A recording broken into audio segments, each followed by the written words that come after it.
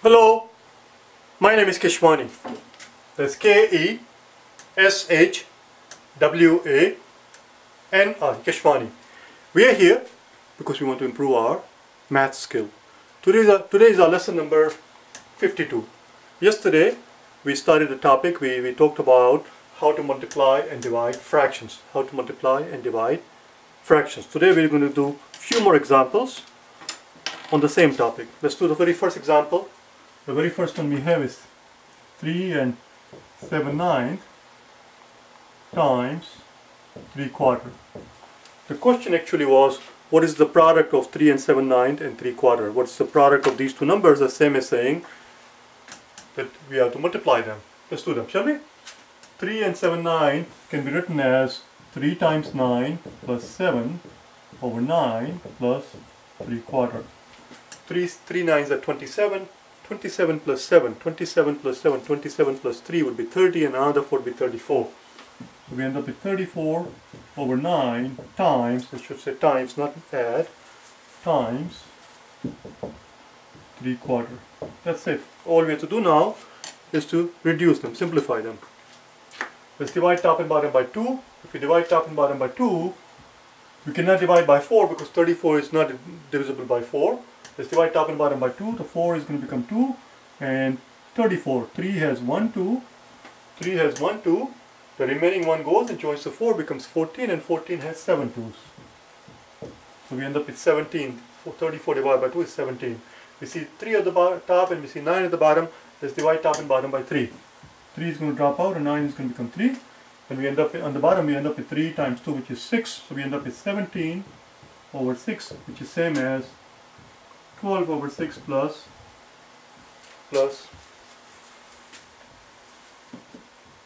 5 over 6. Because 12 over 6 is 2.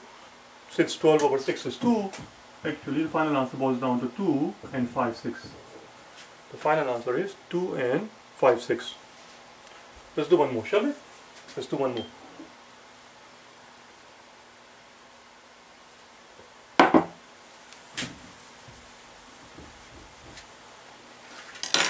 The next one says, simplify the expression. Simplify the expression. 7/4 divided by 5/12. So when they use this fancy language like that, simplify the expression, we still just have to do what is being told, which is simply we have to divide we have to take the first fraction and divide it by the second fraction. Now what do we do when we have one fraction? When we have one fraction which is being divided by another fraction? Well, it's right here. We learned it yesterday. When one fraction is being divided by other fractions, we have to take the first fraction. So first fraction is 7/4. We have to take the first fraction and then multiply it. The division sign turns into a multiplication sign. Multiply it by the upside down, the reciprocal, the inverse of the second fraction. So 5/12 is going to become 12/5. That's it. We see 12 on the top, we see 4 on the bottom. Let's divide top and bottom by 4. If we do that, 4 drops out and 12 becomes 3. That's about it. That's all we can do here. Nothing else, because they're all prime numbers. 7 times 3 is 21. 21 divided by 5.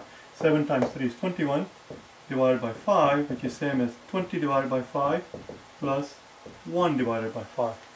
And 20 divided by 5 is 4, so the final answer is 4 and 1/5. 4 and 1/5 is the final answer. Let's continue. Let's do one more. Let's do one more.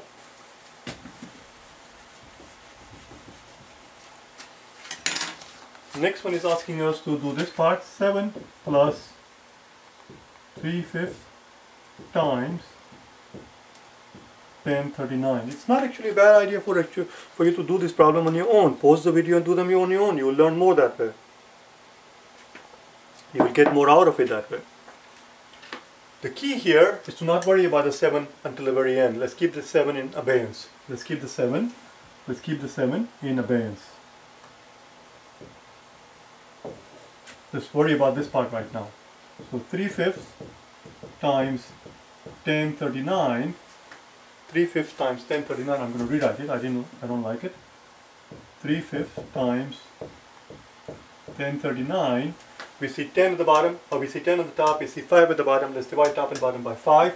5 drops out and 10 is going to become 2. We see 3 on the top and we see 39 at the bottom.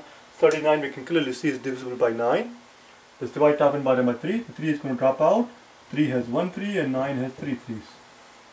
That's it. So it's 2 over 13 is the answer so far. This part is 2 over 13. So we end up with 7 plus 2 over 13. What do we do next? Nothing. That's it. Don't make a fuss. The answer simply is 7 and 213. 7 and 213. What does it mean to leave something in abeyance? To keep something in abeyance or to leave something in abeyance means to keep it aside. Keep it aside as in we'll deal with it later. Let's not worry about it right now. We'll deal with it later. Or we'll come to it later. Let's keep it in abeyance. When did we learn the word abeyance? I know we learned it. I'm looking at my day number 9. Day number 9. Vocab day 9. If you're interested in learning the word, if you're interested in improving your vocabulary, if you're preparing for any of these tests, SAT, TEAS, GMAT, GRE, you need to have decent vocabulary. If you're interested in improving your vocabulary, you can learn some more words. Just type in whichever test that you're preparing for. For example, SAT vocabulary words or GRE vocabulary words. Day 9, and the video will pop right up where we learn the word abeyance. Let's do the next one. Number 4. Number 4.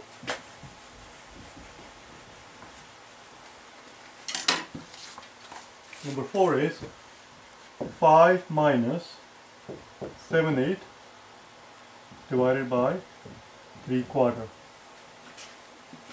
Same exact thing, same exact logic, same exact method, same exact rationale, nothing changes, which is to say that we're going to leave the 5, keep 5 in abeyance, keep it in abeyance. Keep it aside, we'll deal with it later. Let's take this part, 7/8 divided by 3/4, so we're going to take the first fraction and multiply it by the reciprocal of the second fraction. The reciprocal of the second fraction, 3/4 is going to become 4/3. Divide top and bottom by 4, the 4 drops out and 8 becomes 2, and we end up with 7 on the top and 2 times 3 at the bottom, which is 6. So it's 7 6. Now 7 6 is same as 6 6 plus 1 6. And of course 6 over 6 is just 1. It's 1 and 1 6. 1 and 1 6. So what's the final thing that we have? The final thing that we have is this. The final thing it boils down to is that we have a 5 here. 5 minus this quantity, which we just found out is 1 plus 1 6.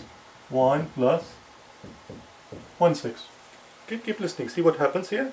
We're going to keep our life very simple. 5 minus 1 is just 4. So now we have 4 minus a 6. 4 minus a 6. 4 can be written as 3 plus 6 6. Of course, that's what 4 is. 4 is simply 3 plus 6 6, because 6 6 is 1. So 3 plus 1 is 4 minus a 6. So we have 6 6 minus 1 6, that's 5 6. So the final answer is 3, that comes down here, and 6 6 minus a 6 is going to be 5 6. It's 5 6. That's all I have for today. I will see you tomorrow, okay? Bye now.